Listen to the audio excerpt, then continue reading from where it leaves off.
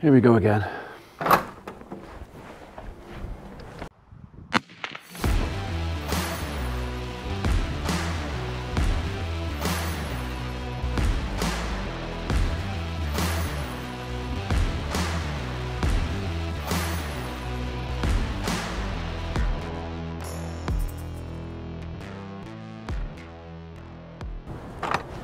I don't know about you, whereabouts you are in the country or maybe even the world, but is it wet where you are? Because this seems to be like almost a daily job now of emptying the rain meter out. Actually, I don't think I did this yesterday. I think I emptied this out before I went to Lama, but that was only 2 days ago. It's wet again. Well, morning world, and welcome to a wet and very windy January the 12th. Didn't get a lot of sleep last night because the wind was literally battering, and I mean battering the house. So, you know, when it, well, if you don't live in an exposed area like we are a bit here, when the wind hits the house and you feel it move, you feel the house move, you know it's windy. Okay, so we've got a little bit of work to do down here. Yes, wet inside as well. Not as wet, but wet enough. I was going to give these guys a bail yesterday, but decided against it because they had still quite a lot left last night. They've chewed off most of it, to be honest now, so there's still a bit left in there. Let's give them a fresh one. Yeah, there's nothing very delicious in there, is there? Go on then, in you go. In you go.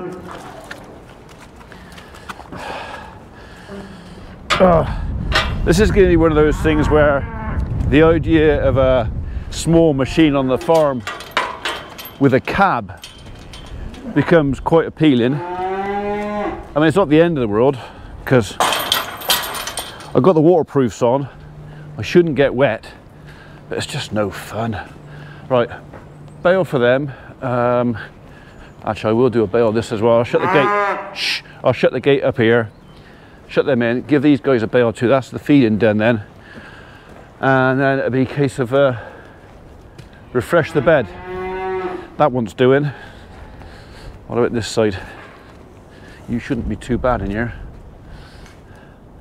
Bit wet and mucky by the doorway, but over the back there, that's all right. It's dry enough. Okay, so I think we're going to be fairly limited for content, probably all week, to be honest, because one, the little JCB machine that I was expecting to come yesterday has not arrived. Sadly, although they had the machine in stock, somebody had pinched all the buckets, either for another demo somewhere else or, well, for whatever reason, they didn't have the buckets, so there was no point in bringing it. So I got no content on that to show you, and it's so wet out there, I'm just not inclined to do a lot. There's nothing I can do with the tractor that won't make a mess, apart from shredding some green stuff, but that means standing up on top of the shredder in the rain. Done a peel. So yeah, this could be another one of those. Somebody put out the other day, another boring video. Well, you know, sorry, but that's one of the prices of having a daily one. You know, a lot of our work is repetitive. I'll do the same thing tomorrow as I did today, and you just got to hope that something interesting happens, like I fall over or something.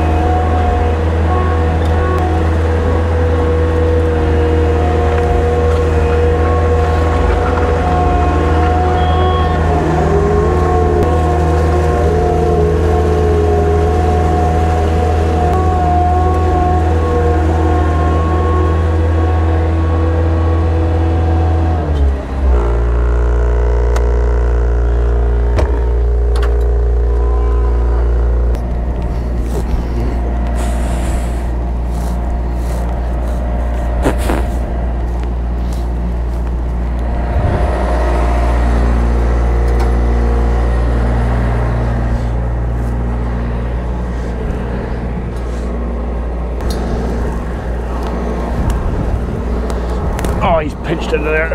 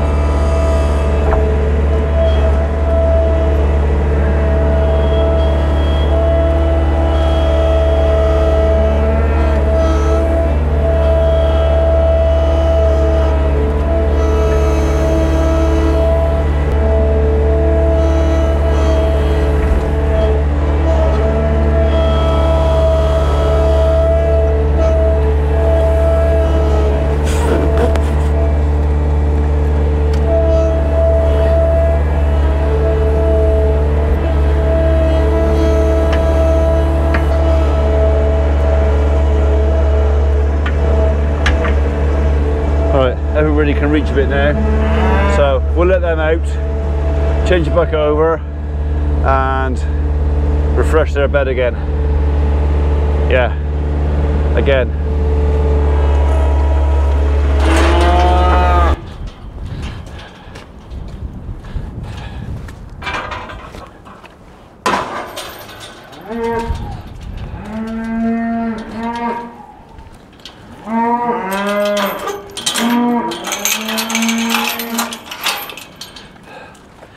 The other thing we've got to do, we've got to tag that calf.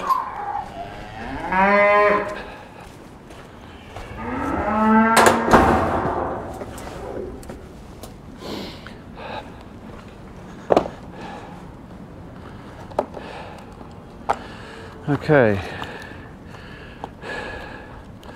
95.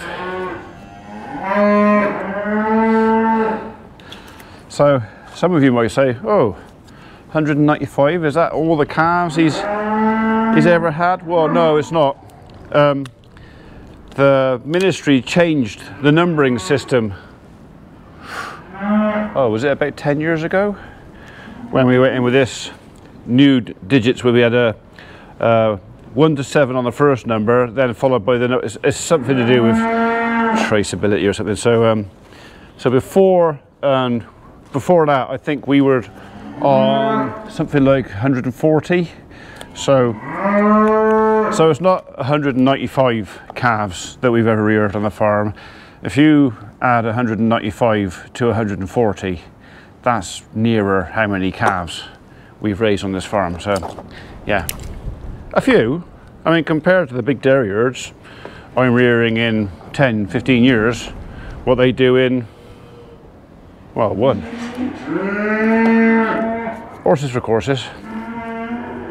Right. 195, 195, 195, 195. Let's go and tag that calf. You digging holes in there? I really wish you wouldn't do that. Right. I need to confirm her tag number 2, so let's see if I can let her out. Quite often they will go out by themselves. No, I don't want you in there.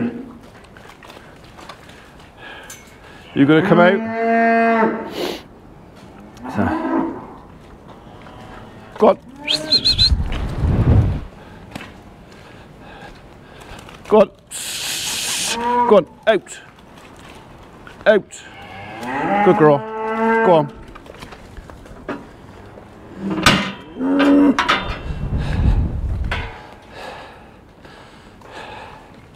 I don't want anybody else going back in. Right, so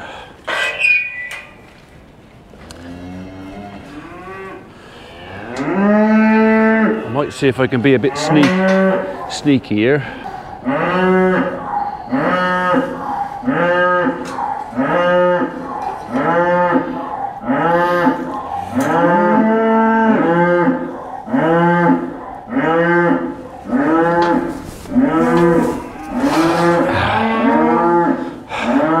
Like that. So, hello little lady. Right, we have you there. I got half a chance of reading your mum's number there, aren't I? Hey? Yeah.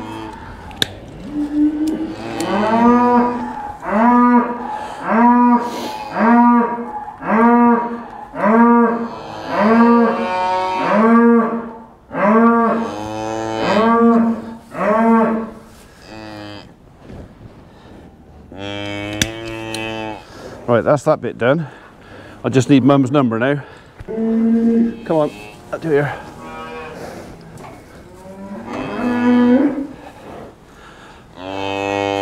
No, you stay there because I want mummy to look at you.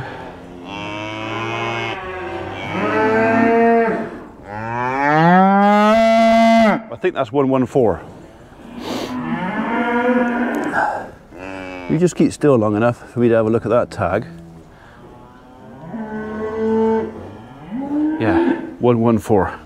Okay, that is that done.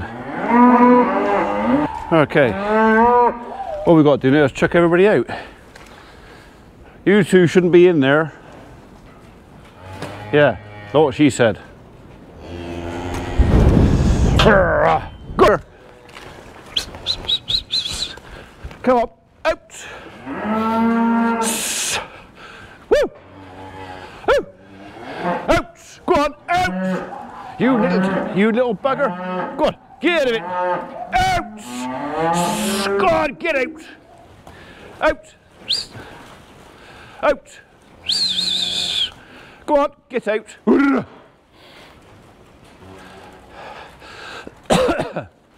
Get out. Yeah, go on. Out. Go on. Get out. Unnecessarily hard work that was. It's just unnecessary. Right. Fresh bed. Does Tom do it? 3, 2, 1. Just like that. Job's done. That is dry, tidy, not too drafty. They'll be out. What do you mean you wanted to watch me do it? I've just done it by magic. You didn't have to. Oh, you wanted to watch me do it. All right. I'll go back in time and film it all again. All right.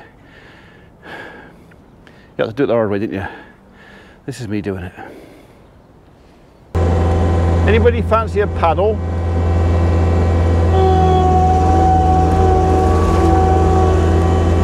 I might regret this.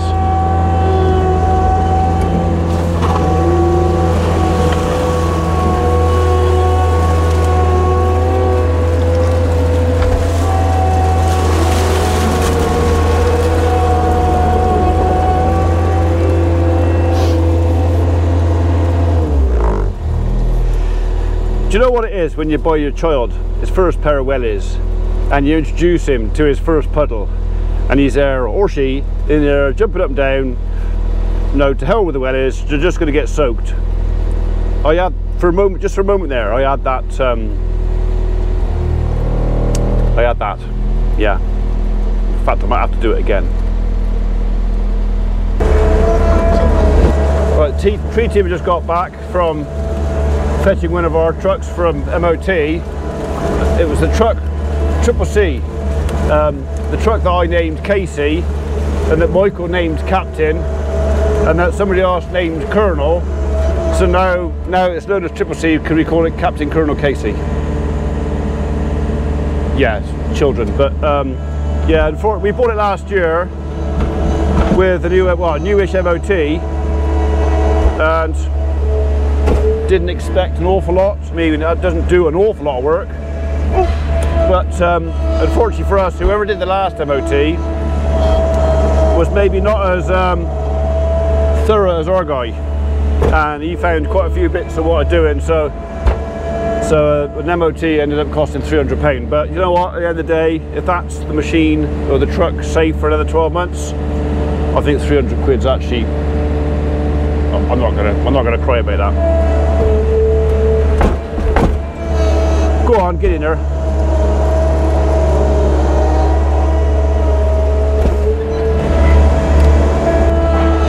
Get back over there. Right, that's the wet, mucky bit by the doorway done. I'm not taking anything else out today. I'm basically allowing that bed to build up a bit. We're going to have TB in a couple of months, so it'll have to be cleaned out for then. But until then, letting the bed build up a little bit should hopefully help drain and keep them dry. So, right, ready?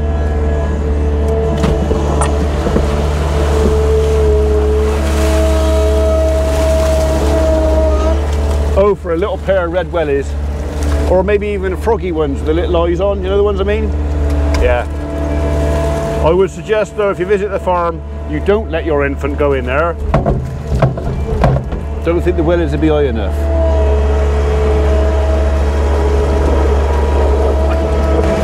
See, I think it's important to stay in touch with your inner child.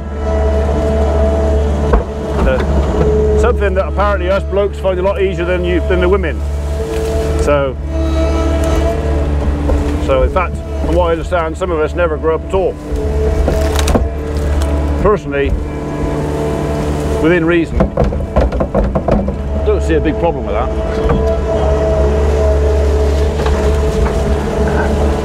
Right, light coating of wood chip, and basically all that's to do is to clean the surface and then put a straw on top, and then they're ready to go. Okay, we've had some chip delivered.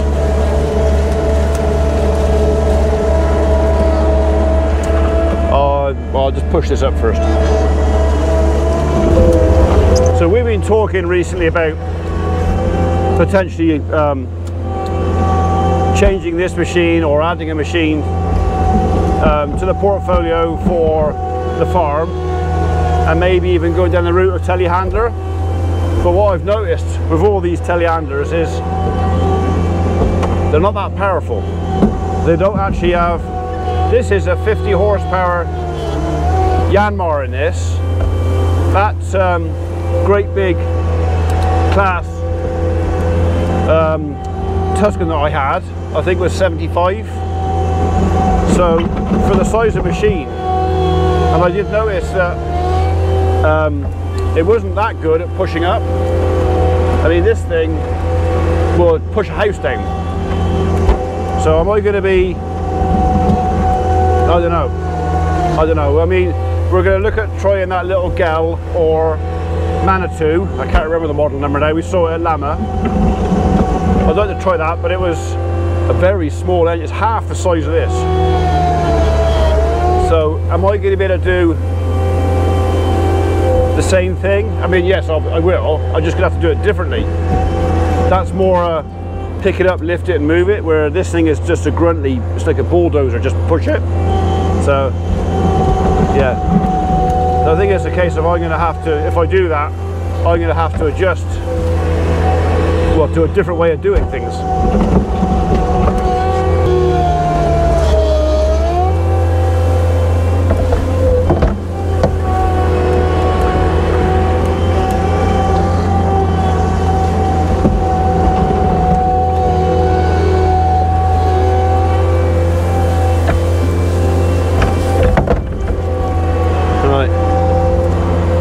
If we brought that back, there's quite a lot of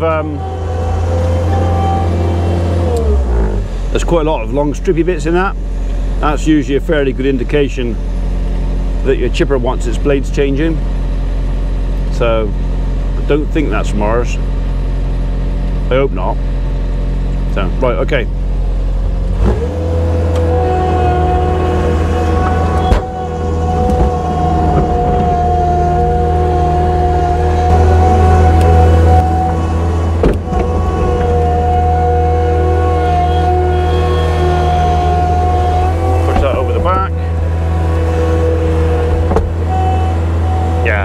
I don't know if you can see that on the camera, but I can see the changing colour.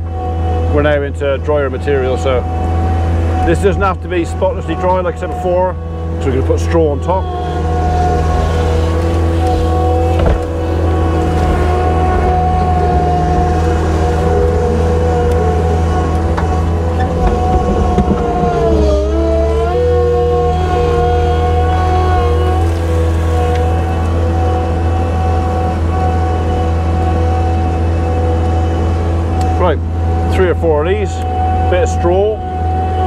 job will be done.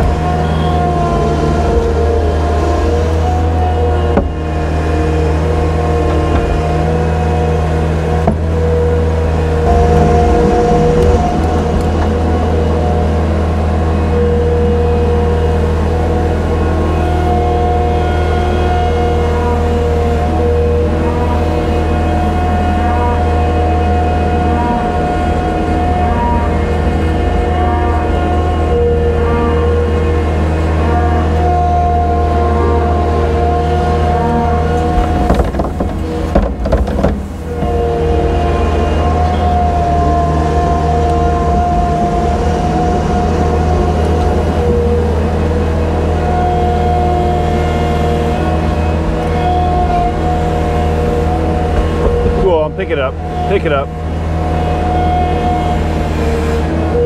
Not having it.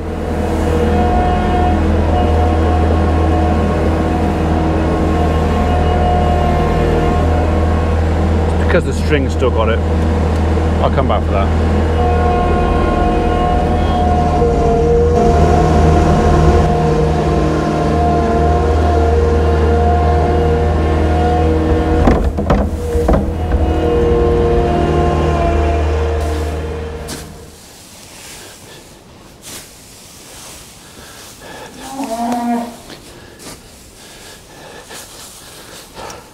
I mean, we wouldn't want you to miss out, would we?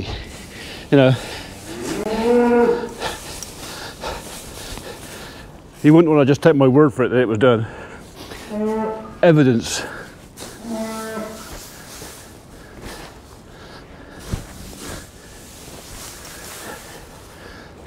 Right, they're going to kick the rest of that about themselves.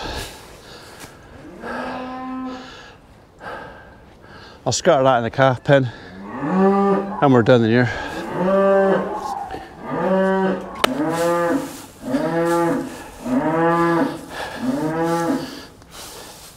They tend to lie all around the outside.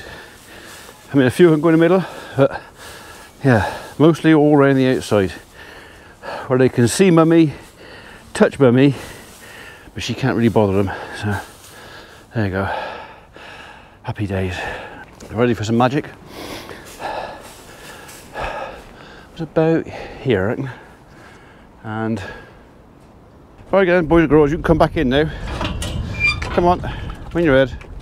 Go on, out of the wet, into the dry. If you wonder why I don't put straw right up to the gate, it's because as soon as they come in here, they put their heads down and stop. So if I strawed right up to here, they would stop there, and everybody behind would be jammed out in the yard. So that's why we don't start the straw too close. Besides that, that's safe. Weather's blowing this way, it's going to get wet. They're not going to lie down here. They're going to lie down up there, out of the wind. That's it. Form an orderly queue, please, ladies and gentlemen. In your own time. Thank you. Thank you. Gently does it. Well done. Hello, Grumpy. Yeah, your baby went that way. That's not too bad. 28 minutes past 11. Jobs are done. Well, this job's done. I'll come back down later on and give the bull and the guys out there a fresh bale. But like I said, they've actually got another couple of hours worth of feed in there. And if I just put a fresh bale on top of that, they'll eat the fresh bale.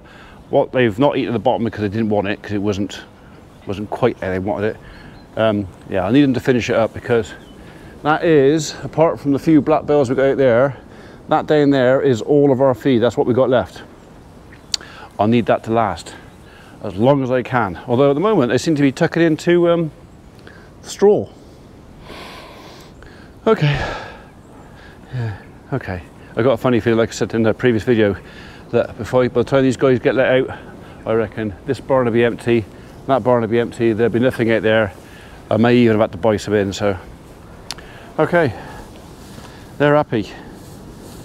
That's it, you can have your snack, I'm going to go and have my breakfast. Brunch.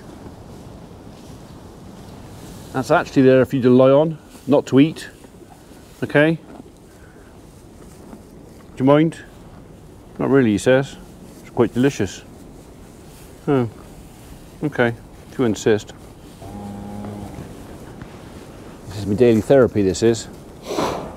It's therapy I call standing watching cows. Okay, it's good therapy, it works.